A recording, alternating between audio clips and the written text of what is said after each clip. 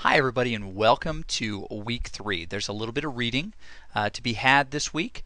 You'll notice that one of those pieces is a Google book, or at least a portion of it. We should be able to get pages 1 through 30. If you have trouble with that, let us know.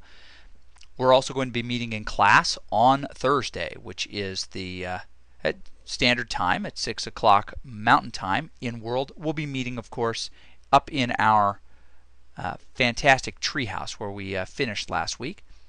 And be prepared to talk about some of your favorite video games, and have at least on your desktop or prepared in a way that you can get to some images that might help to represent those. We're going to actually participate in an activity where we take the games and narrative matrix and actually place some of our own games in those, and we'll kind of make a game out of it as well.